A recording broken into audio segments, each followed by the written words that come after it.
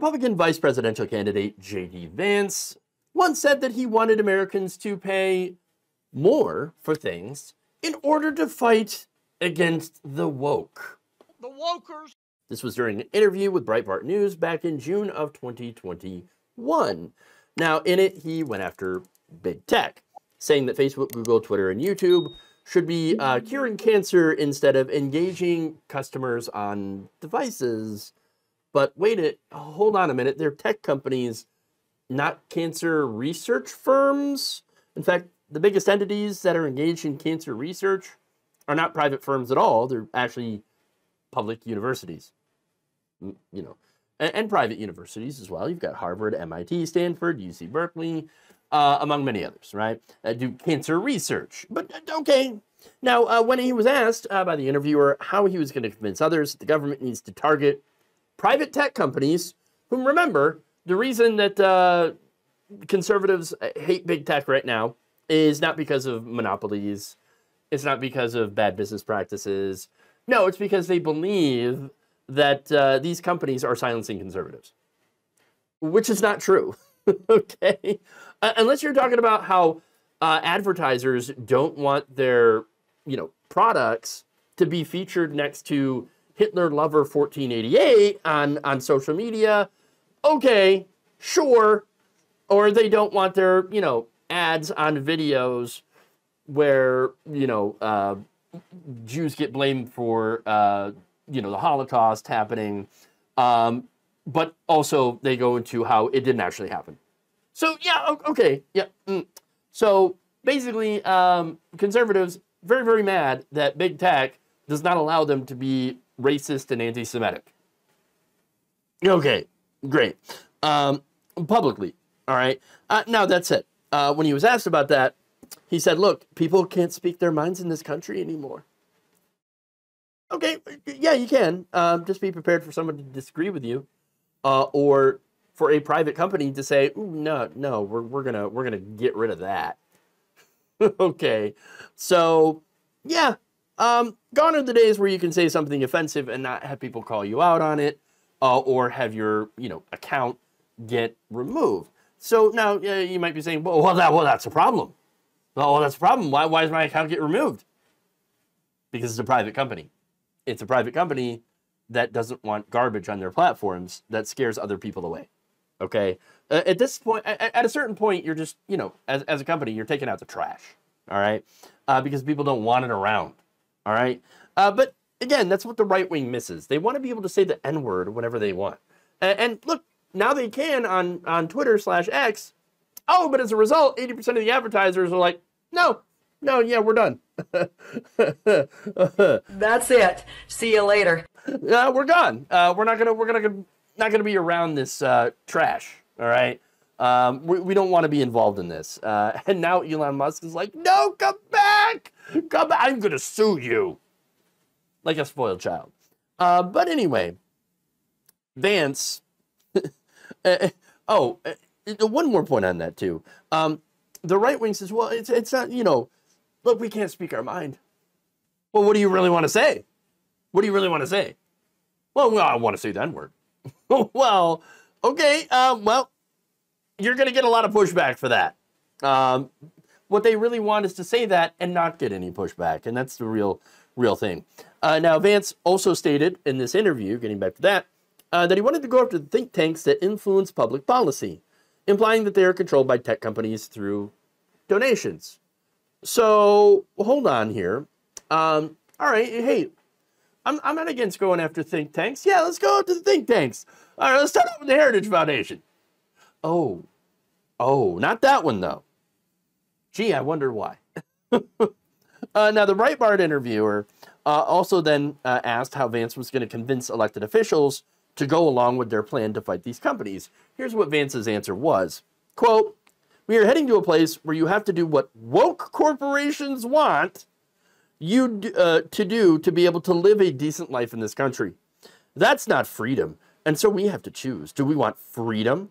Do we want the American way of life? Or do we want short-term satisfaction for every little thing? I think we're increasingly in a situation where we are going to choose between one or the other. We're going to have to get a little uncomfortable.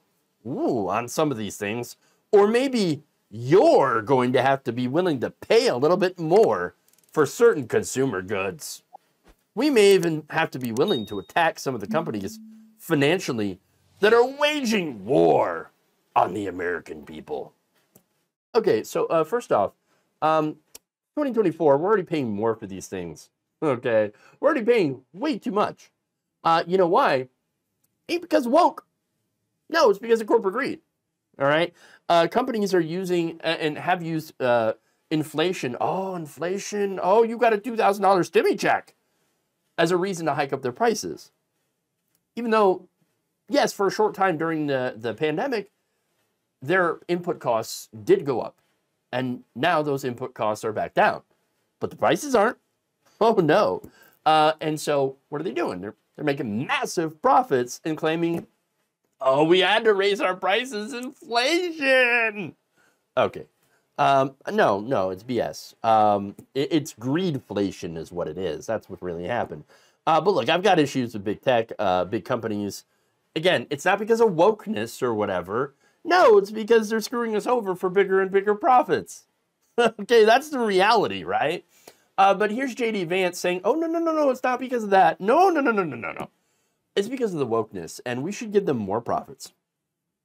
That'll show them for being woke. Wait, what? So wait, you're gonna pay more, right? To show these companies that being woke is bad. What? None of this makes any sense. And I know what conservatives are trying to do is create an entire so-called anti-woke ecosystem of products. Good luck with that. Okay, and then boycotting other products that they think are too woke, and Bud Light, things like that.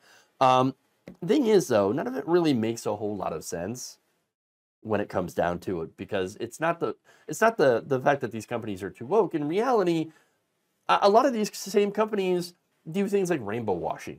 Okay, where they're like, oh, we're so pro LGBTQ, and then behind the scenes, what they're actually doing is giving anti-gay, anti-LGBT, anti-trans politicians oodles of cash because they know that those Republicans are going to lower their taxes.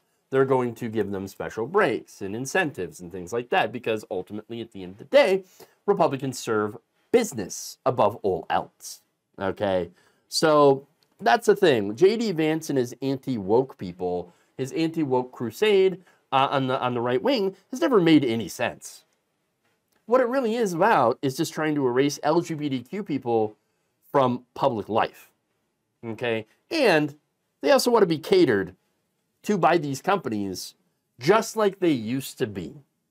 So that was the other thing, right?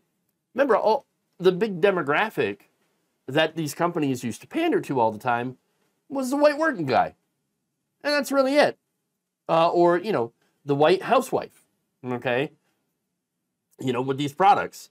And so now you have black people with money, you have LGBTQ people with money that are, openly LGBTQ, because they've always had money.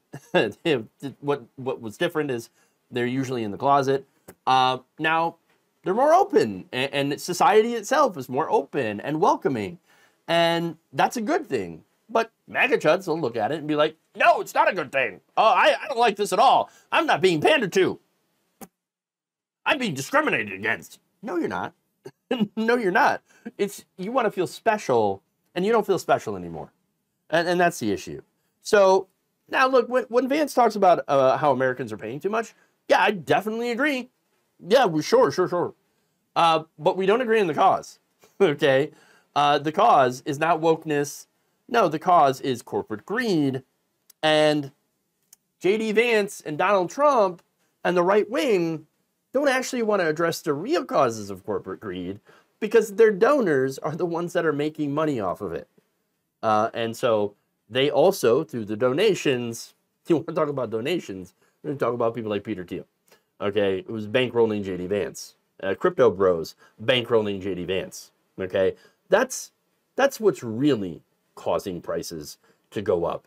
Billionaires, giant corporations screwing over the average working class person so they can buy an extra yacht.